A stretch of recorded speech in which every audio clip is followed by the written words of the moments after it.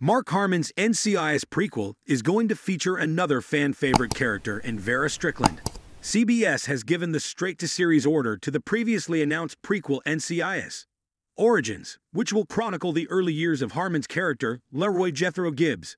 The show is slated to premiere in the 2024 to 2025 U.S. TV season.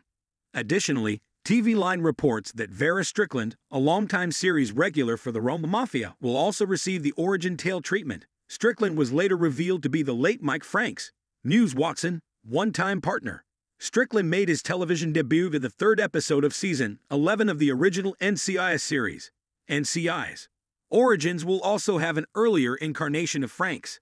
A summary of the spin-off states that it will feature Gibbs as a newly minted special agent at the fledgling NCIS Camp Pendleton office, where he forges his place on a gritty, ragtag team led by NCIS legend Mike Franks.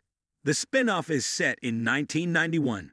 Along with serving as the prequel's narrator, Mark Harmon, who left the NCIS franchise in 2021, will executive produce the program with his son Sean.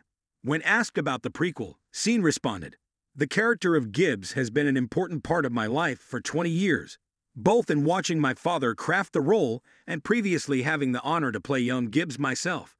We've always thought there was a narrative about his early years that was worth telling, so I'm excited to be joining Gina, David, and my dad in producing this story and showcasing a different side of this well-loved character. We are thrilled and honored to continue the expansion of the NCIS universe in such a unique and unexpected way," stated Amy Reisenbach, president of CBS Entertainment.